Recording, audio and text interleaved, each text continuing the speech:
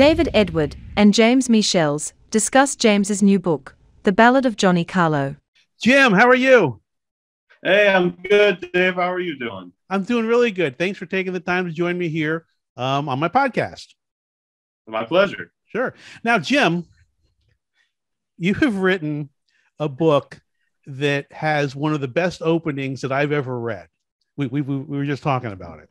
What on earth, how on earth did you come up with that opening? Off the top of my head, really.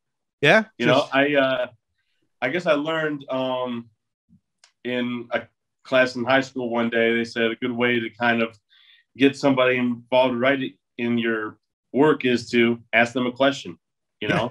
Yeah. I don't want to give anything. Don't make them think. Yeah. I don't want to give anything away. And I read a lot of books and I talk to a lot of people, but that is just the best opening, one of the best openings that I've ever read. So I jumped ahead, but so you've written, this is your second book, is that right? Yes, sir. Yeah. And this is, and what's it called? The first one? No, the second one, the one we're talking about. Oh, yeah, The Ballad of Johnny Carlo. Yes. The Ballad of Johnny Carlo. And this is your second book. And your first book you wrote about a year and a half ago. It came out the beginning of last year. Is that right? Yes, sir. And this one came out the beginning of this year. Yep. Yes, sir. Now, your first book was written in first person, and this book is written in third person. Yes. Walk me through that, because first, I've never tried first person. Why did you try that with your first book, and then why did you shift to third person here in the second book? So when I started my first book, first person, I wanted to make kind of like a fictional autobiography, and I'm a big fan of James Patterson's Alex Cross series. Mm-hmm. And when he writes from the perspective of the protagonist, it's always in first person. So I always thought that was kind of clever.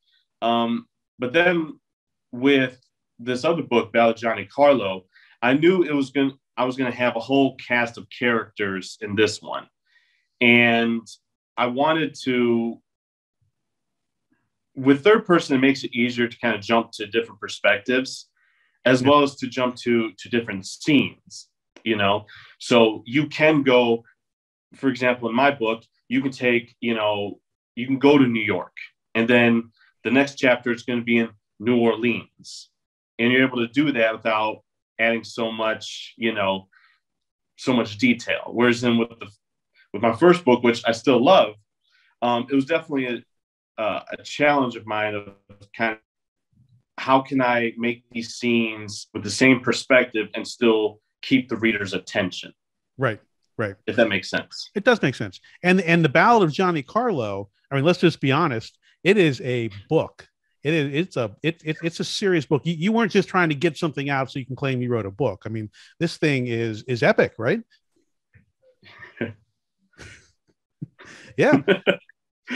I love that word, epic. It is. It's epic, and I don't even know how to describe it.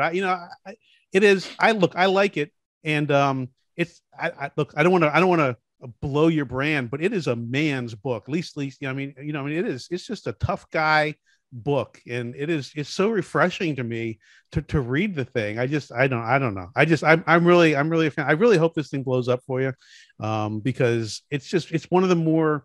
It's just we don't get books like that anymore. It's not a corporate Disney Marvel movie. It is right. And you dig into these characters, and we've talked, and you're very humble about it, but you're a tough guy yourself. I won't go into it, but you're a man. You're a dude, and you wrote a dude's book, and I just think it's wonderful. So tell me, how did you transition though? What was it? You wrote the first one.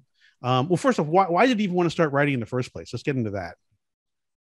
To be honest, I'm actually a late bloomer when it comes to writing.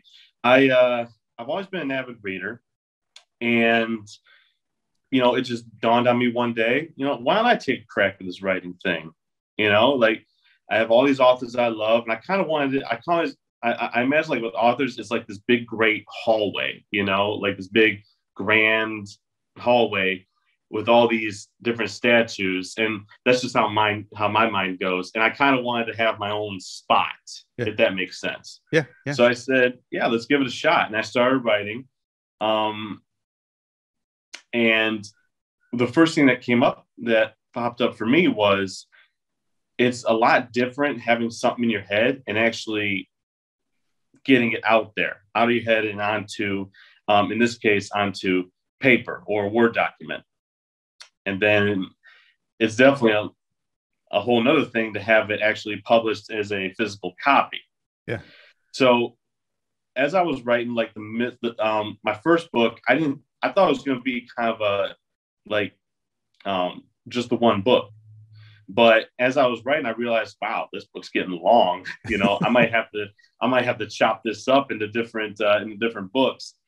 And so I did that. But as I was finishing up my first book, I had this whole other idea for Ballad, Johnny, Carlo. And I said, well, why don't I take, a step away from this series, the Ice series, and kind of see where this idea leads me. And, that's just how it kind of started. I made a little list of characters for it. And I said, wow, these characters seem cool. How can I make all this work? And I just started doing it. So I had a pretty good idea of what I wanted to go with after Ice Rising was done. And then I just realized, whoa, I have a lot of ideas, Yeah. Let's keep going. So so when you started writing the Ballad of Johnny Carlo, did you have it in your head? Did you outline it? What was that? What was the process of starting to write that? The process of starting to write it, I kind of just, I've always been fascinated with the everything that kind of leads up to this point type of story. Like, you start off with a crazy situation. Like, whoa, how did it come to this? And then the rest of the story is, it just tells you how it got to this to make where it starts off more believable, if that makes sense. Well, it does. And that's incredibly hard to do. I cannot tell you how many times I've seen that done. And I'm just like, I don't like it.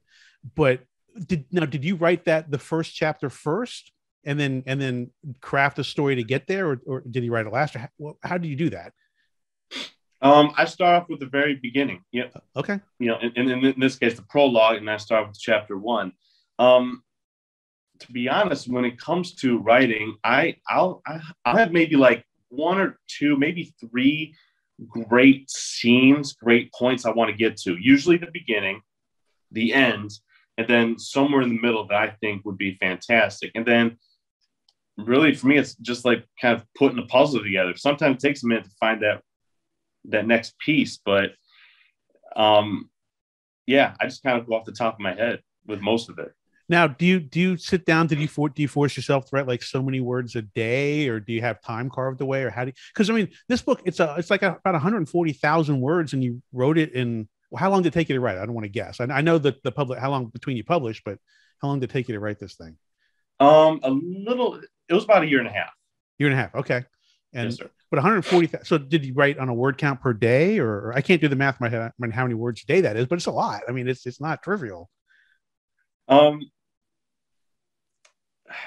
It's hard to explain. I really don't, just because, I do have a lot going on aside from writing. I'm married with 3 kids, and I also have a day job where I work, 40 to 60 hours. So it's definitely a balance. So I kind of go by scenes.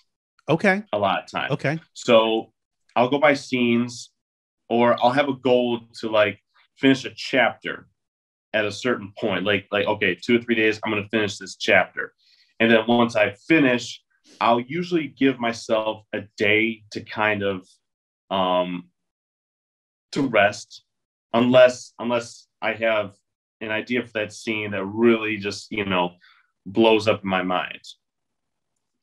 But with my process, it's usually like, okay, this chapter's done, great work. What's the next scene? So like that next day, I just kind of spent thinking about what the next scene is going to be. Now, did you find yourself going back and reading what you had written up to a point to get your head back in it, or just for consistency, anything like that? Actually, I've had to, especially with as expensive as as the Ballad of Johnny Carlo got. There were certain details that I had to remind myself of. Like okay, I can't put this character in there because they died 2 chapters ago. He, can't come back from that. And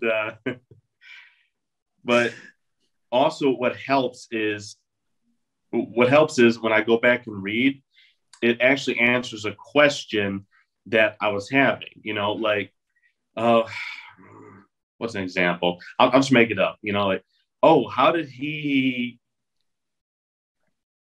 was he driving this car? I forgot. How was he driving this car? And I'll go back and read it. Oh, we stole it. Okay. All right. Well, good thing I put that there, I think you used the word borrows in quotation marks, if I remember what I read. Yeah. Commandeers. Commandeered. Yeah. Right. Yeah. Well, it's interesting because the books I write are about half the size of your book. And I will, it's just like what you say. I'll be honest, by the time even half of your book is a big book, and I'll get towards the end of it, I have to remind myself, just like you said, what's going on, and I have to did I abandon any characters that I started, that kind of stuff. And you did something twice that long. It's just over a year and a half. It's just incredible. I know that's not a question, I'm just complimenting you, but it's because it's true. So did you ever, that's a long time, and this is a big book, and it's an epic concept. Was there ever a point when you're like, I'm not going to finish, or I don't know what to do, or anything like that? Actually, in the beginning, when I wrote, when I was on chapter 3, which that's the chapter where the world itself that I created gets a lot more expansive. And I kind of had some doubts as to if this whole story and the background was a little too ambitious, but I just kind of kept going with it. And by the end of it, I miraculously, I'll admit it, I miraculously managed to get it all pieced together pretty well. How did you keep yourself from repeating, the same pattern over and over? Because again, with this much material, it's just, you have to be wildly creative to keep it different, and to keep the story rolling and not just do the same thing again. I'm a very active reader, so it kind of really keeps my my creative juices flowing. And just when I read a lot, I read a lot of books that kind of have similar cliches, and I try to avoid those, or at least take it toward a new route that's not as explored. Right. Right. And I've made peace with, like this book's about, like gangsters and cops. So that's been, my philosophy is people have written about gangsters and cops before. The question is, how do you make it, how do you make yourself different from the rest? Mm-hmm. Yeah. Did you find that you were good at some types of action scenes or dialogue? Your book is very dialogue heavy. Did you find you were good at some types of dialogue, but maybe not as good at other types you had to work at, or anything like that? That's a very good question. The action scenes can be a little bit difficult, especially with these ones, especially like near the end there, with what happens there. It was definitely a struggle trying to keep it exciting and still like a little bit realistic. Right. Yeah. It's interesting. Yeah. For me, I started my books, and they're I start off as military thrillers, and I wanted to have like a big set piece with a big kind of fight scene.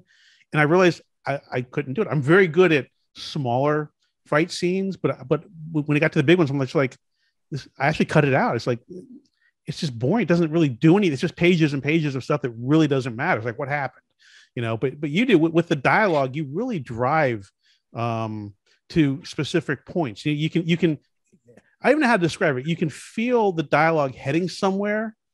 before it gets there, if that makes sense. So I mean, I think it's how many drafts did you end up doing for this thing? I mean, how many times did you go through it and work on that, or is that just are you just the world's greatest writer? And No, you know, no. I mean, I'm a great storyteller, okay, but as the best, like sitting down writing, I've had to edit it 2 or 3 times. okay. So you would go through, you would read it, you'd find pieces, and you did when you edit. Did you find you were taking stuff out or putting stuff in? Mostly there was a little bit of addition and a lot of replacing. Okay.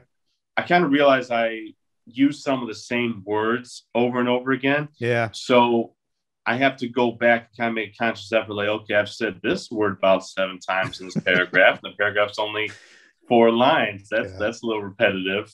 Yeah. Especially with the word had. Like I'm horrible with the word had. So yeah, that I think that was a whole edit of itself was changing all the hads. Right. Yeah, I've actually it's fun. I did the same thing when I was trying to get that tense right. Right, we were talking about the third person past tense. I go back and I just did a search like how many hads are in here. It's like 1,400. Well, there can't be 1,400. That's too many. It's like it's half the book. Yeah. So yeah, it's hard to because that word just I don't know. I agree that's a hard word to get away from. And then the brain is funny, right? It's like you think you got a good word and you discover you used it 6 times in a row. And it's like I can't keep saying, I mean, the car was sporty. It's like, okay, we get it, it's sporty, but describe it some other way, or whatever. I really like the word. I know, and your brain just like it's like you don't even know you're doing it, right? I don't. And then until you go back and you look and you're like, oh, that's not good. Just like what you said. So that's interesting. So how long and what was the process between the time you finished writing and the time you actually hit the publish button and put it out there? Let's see. I started writing it. It had to have been about, May or about 2 years, a little less than 2 years. I think I started writing it in, what year is it? May of 2020. Okay. And it was published, I believe, the 1st of March of this year. Okay. So almost 2 years. Interesting. Have you been surprised about the reception of the book? Is there anything that people have said to you or anything other than our conversation here that that surprised, good or bad? Good or bad?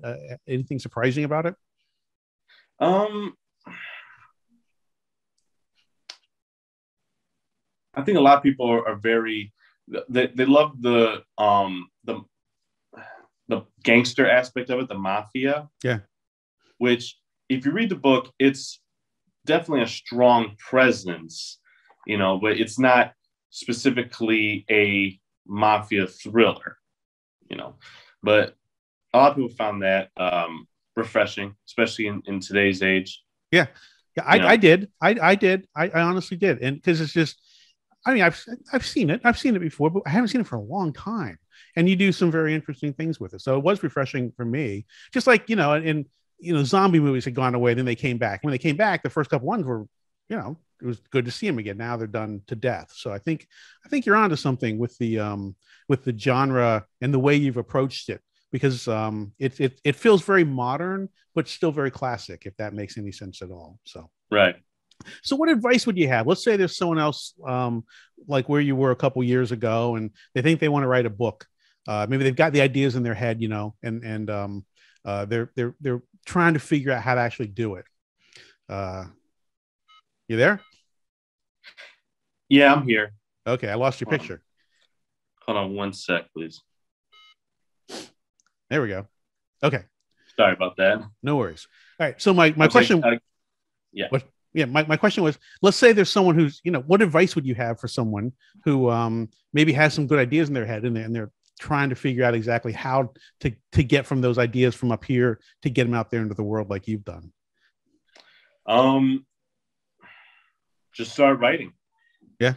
And definitely keep reading. Okay. It's great. It not only does it, I said earlier, it gets the creative juices flowing, but it's also great inspiration for when you really enjoy how some authors write, as well as, it's great for studying your own punctuation and, any typos you might miss, like, oh, okay, they use commas. I think commas might be a good idea. Yeah, well, right. Pick a good author, I guess, to make sure you're Right. following right. Yeah, no, I think that's right. Just learn, because it's like learn the structure of how to tell, how to write the sentence and write the paragraph, right? Because there is a way to do it that might be different than how you think about it. So I think that's good advice. So are you working on a third book? Actually, I'm working on a fourth book. I have the sequel to Ice Rising. The rough draft's done. I have my editor working on it now, and I have my buddy that does my covers. He's working on that now. So in the process of that, I'm working on my fourth book, which is a series of short stories. So I'm kind of doing the Ice series like every other book, and then throwing in like a fresh idea. So you're challenging yourself. So you wrote War and Peace, and now you're going to write short stories. Yeah. That's good. All right. Well, look, Jim, it's a pleasure talking to you. And when some of these other books come out, let me know, and we can record another one of these, and we can talk about maybe anything you learned or anything in your writing process that changed. As you continue to write books and tell really good stories. All right. Okay. Awesome. Right. Thank you, sir. Thank you. Yeah, bye. Bye. Thank you for watching. Please consider hitting the subscribe button.